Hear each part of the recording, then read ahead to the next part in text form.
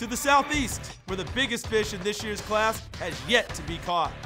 Robert Nkemdiche is the consensus top overall prospect in the 2013 class. When we caught up with him last fall, he was a Clemson commit, but now things have changed. His goals have not, however. As a player this highly touted, obviously has his eyes set on the NFL, and he is looking for a coaching staff that can help him get there. I want to go to a place with a coach, because right now I've been coached at a real high level, probably one of the highest levels of high school right now, the coaching I got here.